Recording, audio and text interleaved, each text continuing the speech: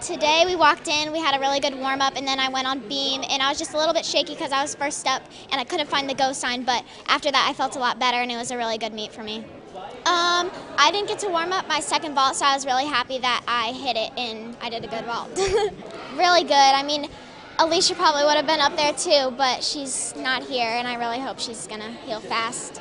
We'll probably be even stronger than the first time we came in because we got all the nerves out and everything, but we were really working together and everybody did amazing today, so I'm really happy.